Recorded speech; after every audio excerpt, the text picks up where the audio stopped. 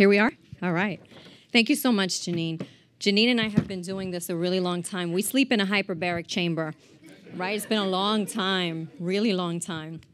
Thank you so much to the National Hispanic Media Coalition for this really special honor. I want to thank my husband for being here with me today. I have the most supportive family. I could never do what I do for all these years at the hour that I do it without them having my back every single day, so I appreciate it. Thank you to our WNBC management, our team, Eric Lerner, our general manager, and his team, John Durso, Ida Rosario. So nice to have you all here with us today.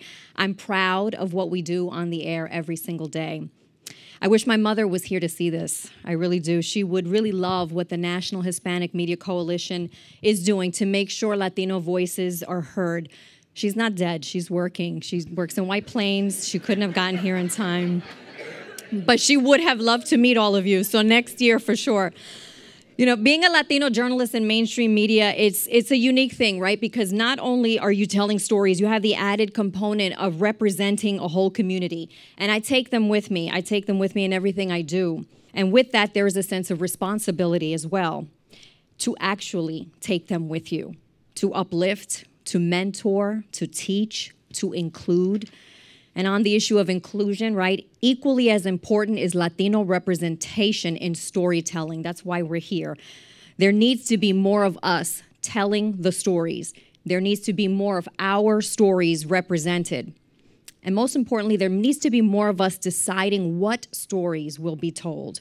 Because, see, that's how we're portrayed accurately. That is how we're shown fairly. That is how we get the attention and the respect that is proportionate to the percentage of the population that we represent here and around the country.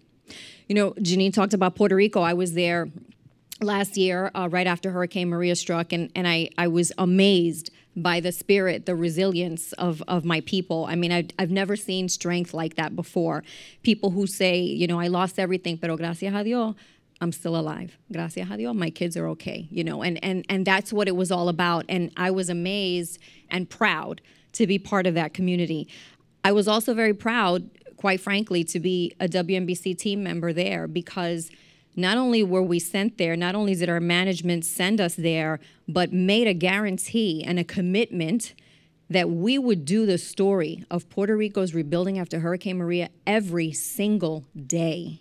Every single day. And we have. We established the San Juan Bureau, which no other New York station had done. And I'm proud of that. I'm proud of that. We went back there just a few weeks ago to see the rebuilding. I can tell you how privileged I feel growing up here, having grown up here, and to be able to report here. I mean, it's just mind-blowing to me that, you know, the 30 Rock, the building that I would see when I was a little girl, that I get to walk in there every day. These communities, these neighborhoods, these people that I know my whole life. Sometimes, though, when you know so many people, you know, you do a story and you're like, I swear, if that's the Jason I grew up with in that surveillance video. It hasn't happened yet, hasn't happened. Not yet, not yet. Well, the truth is that next month will make 20 years that I've been at NBC. Thank you. Thank you.